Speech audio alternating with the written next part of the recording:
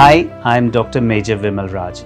I am a senior consultant cardiothoracic radiologist and head the unit of cardiac imaging in Narayana Hridayalaya Hospital, Bangalore.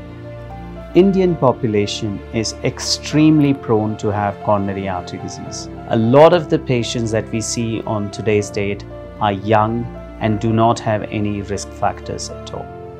I've seen a lot of interesting facts when we treat patients with suspected or known coronary artery disease in India.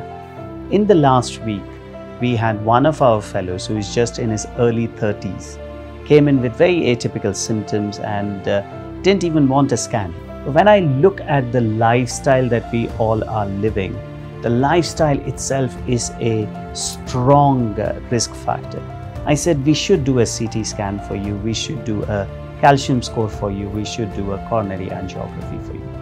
And these are the images of the coronary angiography. As you can see, his right coronary artery and the left circumflex artery are absolutely clean. However, the major coronary artery, the left anterior descending or LAD, has about 80% stenosis. Now, this is a major shock for him. For us, CT coronary angiography and calcium scoring is a very, very important test, but is not widely available. That is primarily because of the technology that is required to do these scans. At Narayana Hridayalaya Hospital, we are very fortunate to have one of the high-end CT scanners called as the GE Revolution. In our scanner, we get 8 centimeters of coverage, so we are able to scan a patient, the entire heart, within 2 heartbeats itself. It also has a technology called as the snapshot freeze or SSF.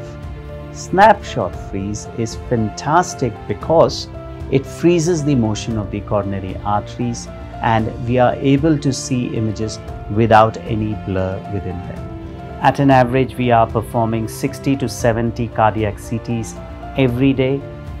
In summary, I would like to say that you need to have good CT scanners to do high-end CT cardiac imaging.